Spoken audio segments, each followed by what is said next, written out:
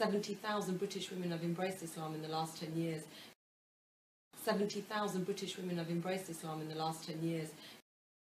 I think it's a massive sign. It's proof of the hypocrisy of democracy, really. Because if you propose to be a democratic country, I don't believe in democracy, I don't call for democracy, I don't believe in freedom.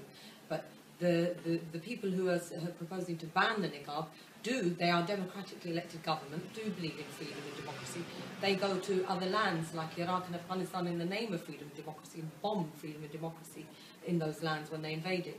So according to them, how can it now be so hypocritical to say to women, on the one hand, you're free, after 200 years of the women's movement, you earned freedom to, vote in the the late 20th, early 20th century. You've now got, the Equal Pay Act from 1970. You've got this, you've got that. But suddenly, when it comes to Muslim women, hold on, your freedom stops. You are not allowed to wear what you want. Every other woman can wear what she likes, but the Muslim woman, only the Muslim woman, you are not free. So that is just hypocrisy of democracy. If you believe in freedom, then surely you should allow women to dress the way they want. As I said, I don't believe in democracy because we believe that Islam is superior. We believe that we don't submit to any human being. As Muhammad was saying, we believe that we submit to the Creator, and that's the beauty of Islam. And that is why I think 70,000 British women have embraced Islam in the last 10 years, is because Islam gives them that emancipation. It gives them true, freedom, and it frees them from the shackles of the slavery of man-made law.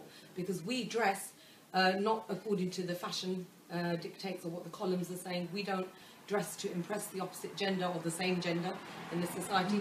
We only dress to please Allah, our Creator.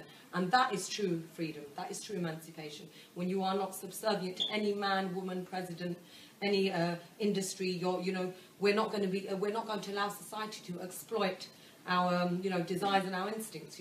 Why is it that the cosmetic industry in Europe is worth a couple of billion euros? It's mainly women buying this stuff, you see, because they're exploiting that desire of women to dress themselves up, to be attractive. And that is not to say that Muslim women don't like to dress up or anything, but we have rules for public dress.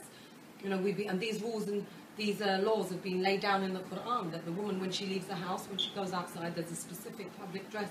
When she's in her private place, in front of her husband, her brother, her father, she's free to dress differently, you see. Similarly, man, he has a certain public dress code. When he is at home, he may be dressed differently. This is Islam, we submit to our Creator who knows best about our roles. And Allah has defined a certain role for women, a certain role for men. Some of the things we share the same roles as men do in some spheres of life and society. For example, political participation.